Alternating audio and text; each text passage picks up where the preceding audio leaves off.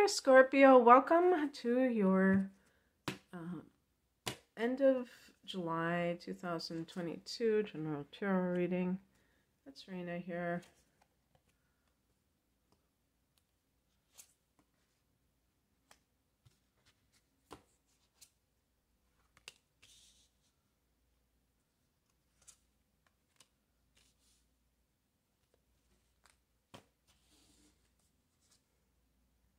Oh, good. Nice. Okay.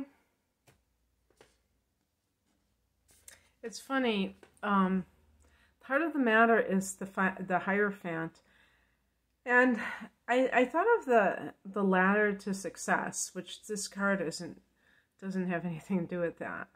But for some reason, because I got the King of Wands, that's how I was thinking.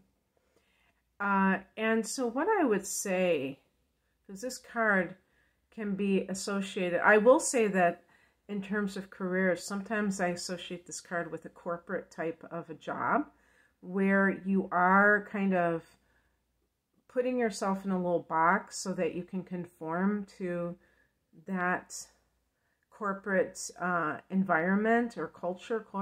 Is that what they call it? Corporate culture. And kind of avoiding your individuality so you can fit into that, and therefore not really embodying what the spiritual part of yourself came here to do, which is to shine your unique light.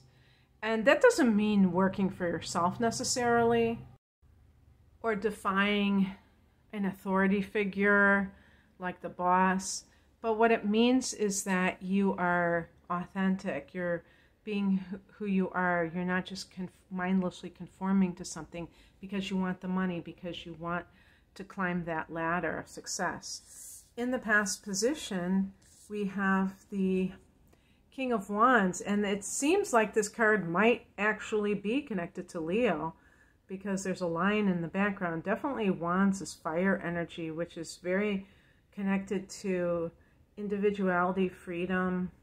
So in other words, autonomy, but also creativity and to career matters.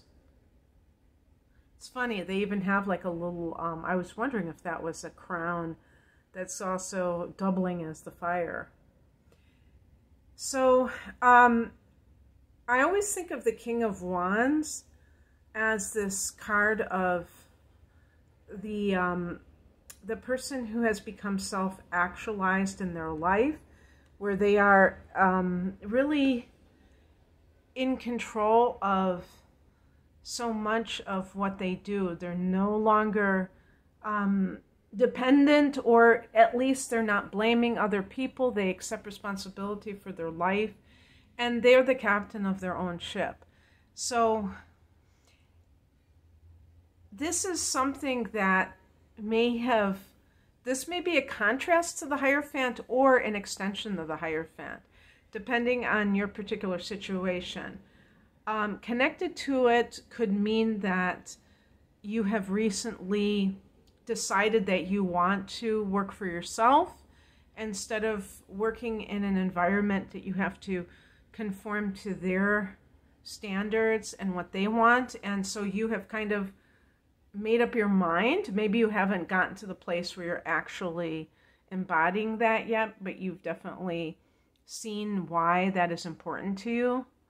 And for some people, this can be exactly what you've done, and the Hierophant, in your case, represents the spiritual connection to all of that, which I really think is so true. The people that I see they're self-actualized, sometimes I wonder if they have a heightened intuition, because, you know, you hear about these people and they will just quit their job at a moment's notice.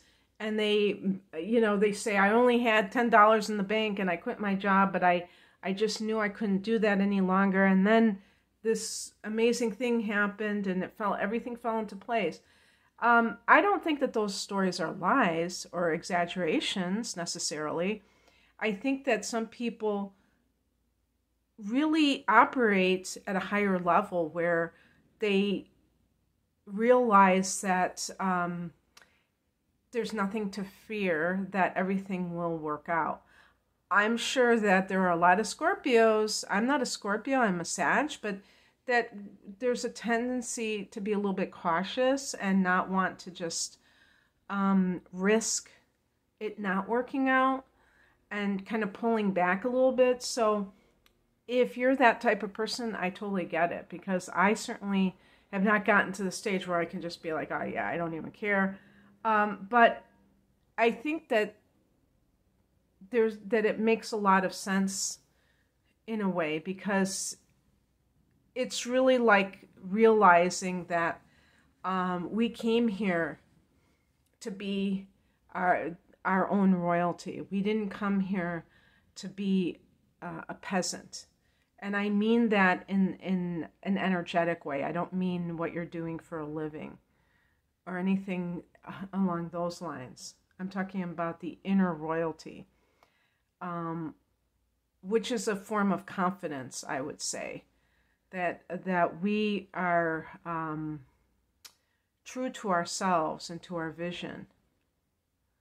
And when I look at the higher message, or like kind of like whatever you've been going through recently, this card is the Ten of Swords. This is a card of betrayal. And I notice with the swords, when it's kind of the challenging cards, they have like black birds, which can indicate too, I would say, one's thoughts that are of a negative variety. But anyway, the Ten of Swords is a card of betrayal, but it's also a card of the end of something, like the worst has come to pass and now it can only get better from here. With the Ten of Swords, you may realize that, like for instance, if you have to make a decision about choosing to go your own way versus conforming to somebody else's standards, that you have been betrayed by that environment. And maybe you know this consciously. Maybe you know that something specific happened that hurt your pride, that felt like a betrayal, but you stayed there anyway because you felt like at least it pays the bills, like you convinced yourself that it wasn't so bad. But if you are somebody who can't stand where you are, and you just you feel like you just have to do something else, the Ten of Swords can be, this is the end of this season of feeling bad, like that you've already hit bottom and it's only up from here. That would be nice, wouldn't it? What crosses you is the Ace of Cups.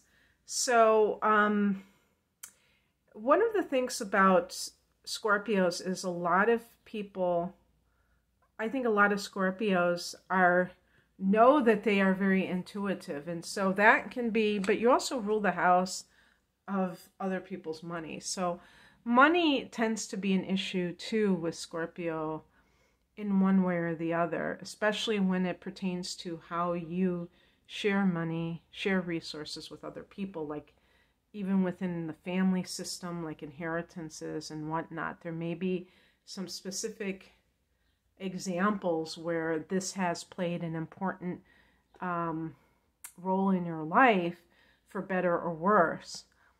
And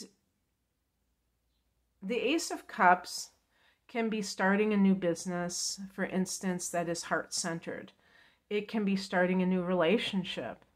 The Hierophant is connected to Taurus, which is your opposite sign. King of Wands could be like a Leo. Oh my goodness. I wonder, you know, in terms of the Ten of Swords, which one betrayed you? Which one would be more likely to betray you, the Taurus or the Leo? Decisions, right? But it's like starting a new relationship may feel like the timing is wrong or starting a new spiritual practice or a new spiritual business. There might be something that is keeping you from doing it. Who knows? Maybe you have some unfinished business that you have to tend to before you can kind of go into that. And it's interesting. Here we have the Justice card. So, oh, wow. Oh, you know what I didn't mention is that the Hierophant could be about marriage. So and this can be about legal affairs. The Justice card. So for those people, those Scorpio people, you had a lunar eclipse in your sign back in May. Your first house. That meant the sun was in the 7th house. So I don't know. If you're like thinking or in the midst of a divorce, but you feel like it goes against your religious beliefs, or the traditional types of beliefs, like that your family hasn't had a divorce yet and you're the first one, you have to be able to, like the King of Wands, I feel like that Scorpio energy is you really connecting to that empowerment at the highest level. And that means that you stop caring what other people think. That you don't allow other people's opinions of you to shape how you make your decisions. That's your business. And then we have here the Outcome card, the 10 of Cups. This is great for family harmony. Now, that doesn't necessarily mean that you are planning on getting divorced and you stop it from happening. It could mean that, but it doesn't have to mean. It could mean that your children are happier if you have children. Or that if you walk in the door, you don't have a horrible feeling in the pit of your stomach. That's ultimately what that card can mean. Is that you have this sense of whatever family means to you, whatever your home life means to you, that it's intact, that it's not torn in 1,000 pieces. And that's very important. If you have fallen in love with a new person, and that's why, you know, you're kind of torn between what you currently have and what you may not be able to start a new relationship because there's just too much going on. And you have to be okay with that because it probably is for the best. If you have legal matters, you know, if you have a divorce going on, if you have children that are going through something, you have to be able to take care of that. So anyway, I'm going to leave it there. I hope that this resonated. If you would like a private reading, the link is below. Take care. Bye.